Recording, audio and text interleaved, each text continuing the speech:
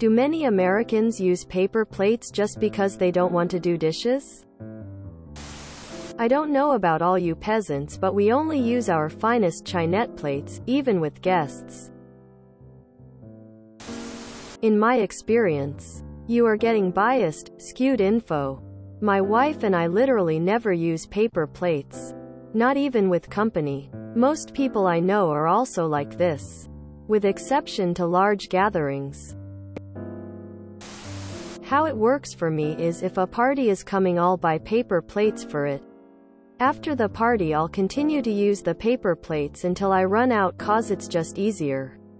Then once they are used up I go back to using my normal dishes until another party rolls around. That I'm gonna need paper plates for. I only use them for big parties.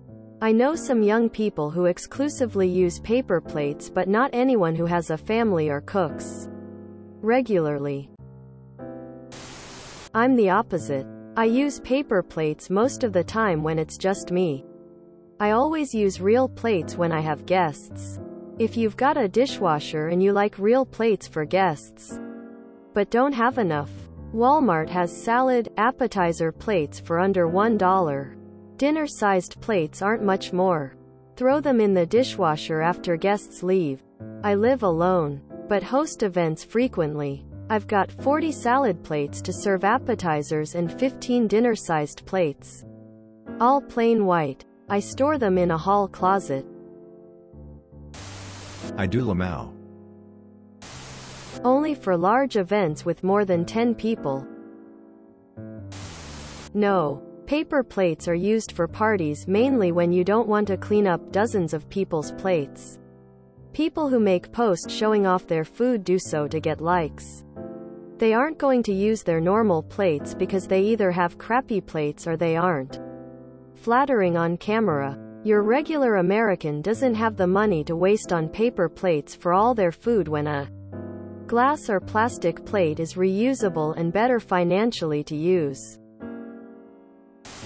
I had a few roommates in the past that refused to use regular plates because they didn't feel like doing dishes. I can't imagine wasting money and water like that.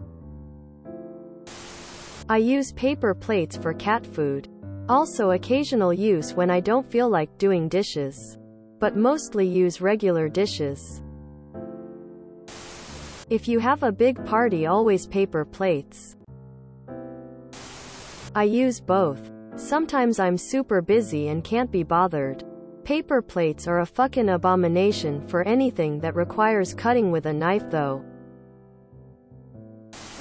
I do. I live alone and work a lot, so it takes a long time to fill up my dishwasher unless I'm meal prepping or have guests. Washing dishes by hand flares up my eczema even if I wear gloves because of the hot water.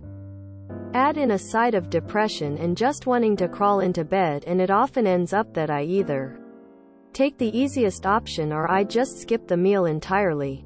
I do try to stick to paper, biodegradable materials versus plastic though. Rarely used in my experience. Maybe for a party when there are more guests than plates. A bit easier for cleanup versus doing dishes for a crowd. Day to day we use real plates. If we have a big party we use paper plates. Cleanup is so much quicker. If it's a holiday and a big party, I suck it up and use real plates. They have to be hand washed since they are from 1970s and were actually gifted to my mom for her bridal shower. She kept them in good shape and gave them to me. The only person I know who uses paper plates regularly is my dad. And it's because he is elderly and it's just easier for him to deal with.